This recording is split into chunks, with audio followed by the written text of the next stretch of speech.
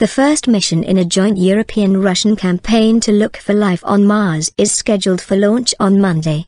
The primary satellite, called Trace Gas Orbiter, or TGO, is designed to circle Mars looking for telltale chemicals in the planet's atmosphere.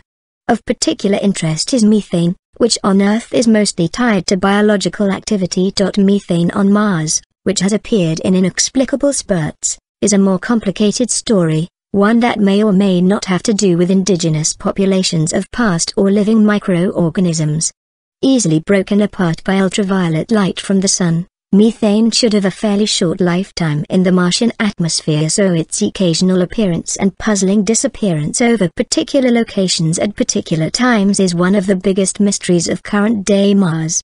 The methane could be a byproduct of subsurface, olivine-rich rocks interacting with water, a geological process known as serpentinization. Another option is that methane was produced long ago and is trapped in ice-like, crystal structures called clathrates, which occasionally melt or break apart, releasing the gas.